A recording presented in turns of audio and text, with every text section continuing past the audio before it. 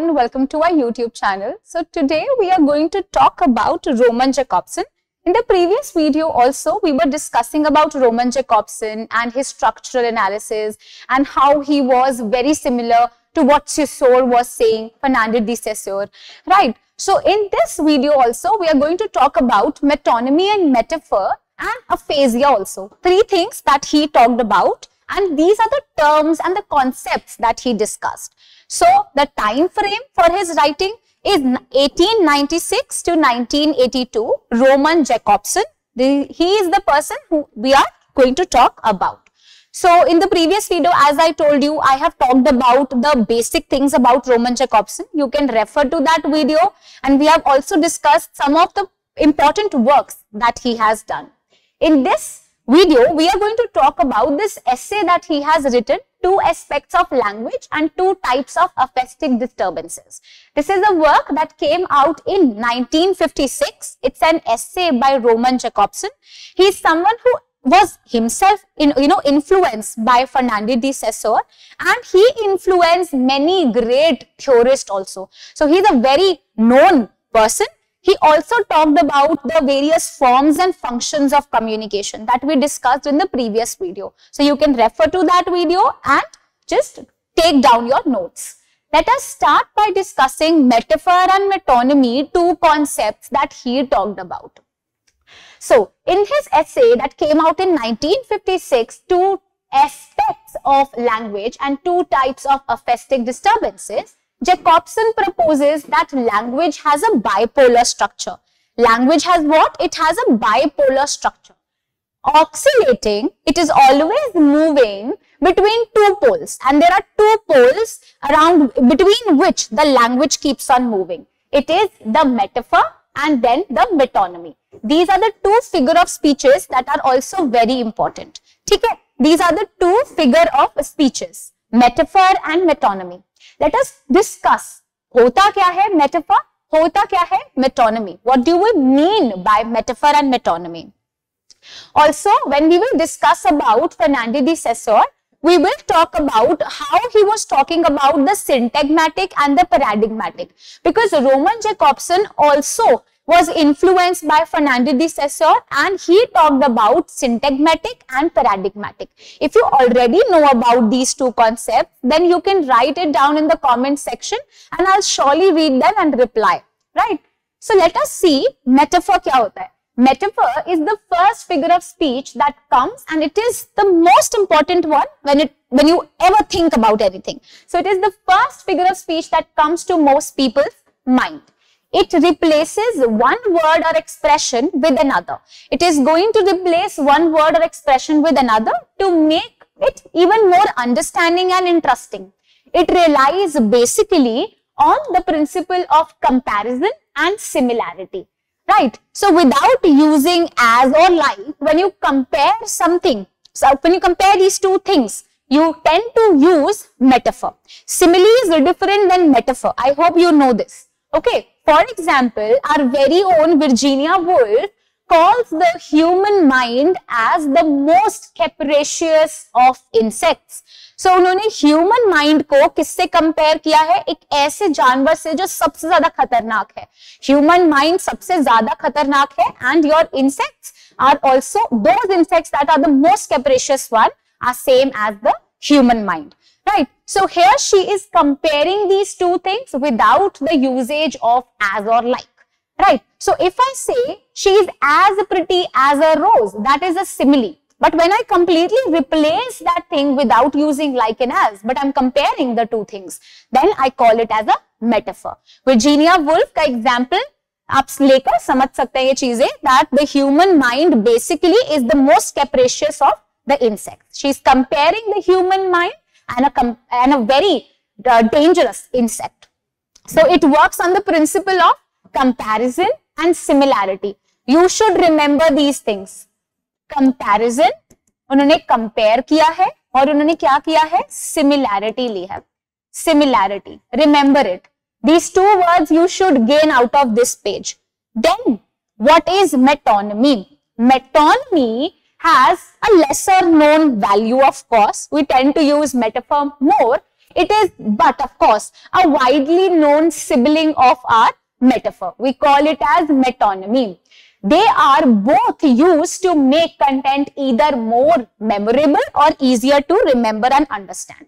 When you completely replace something, you call it as metonymy. For example, white collar jobs. These are the higher position jobs. Blue collar jobs.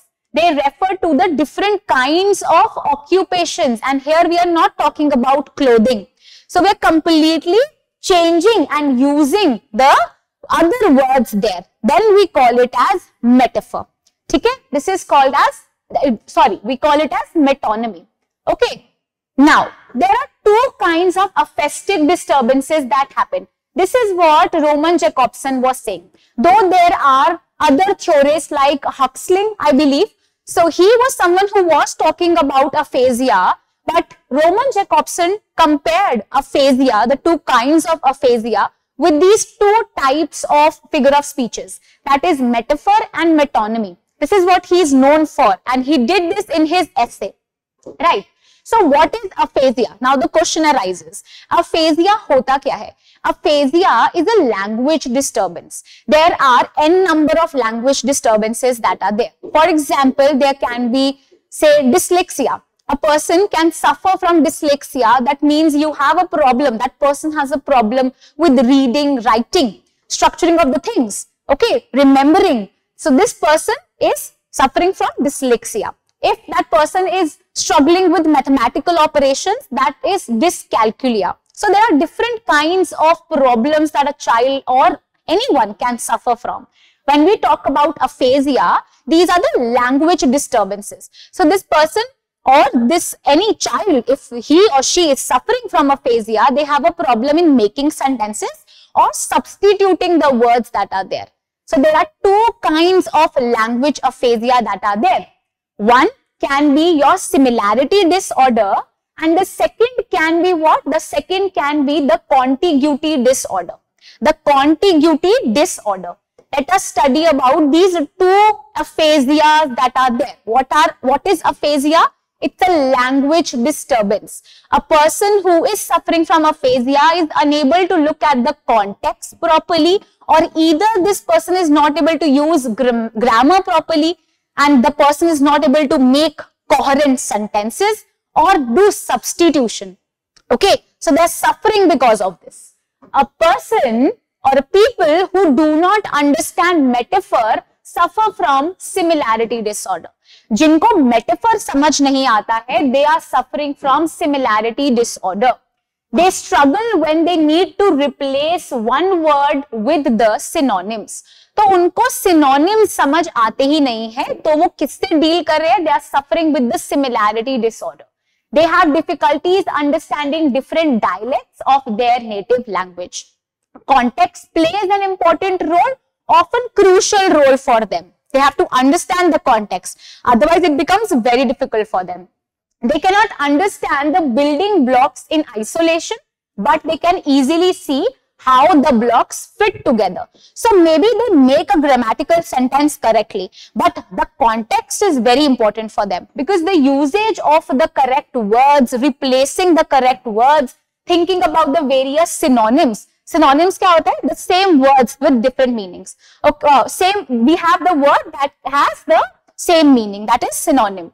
So they have difficulty in placing these things. People with similarity disorder often use metonymy as a communication device. So they tend to use metonymy. For example, if they do not understand the word cat, they might refer to it with an expression, it catches mice.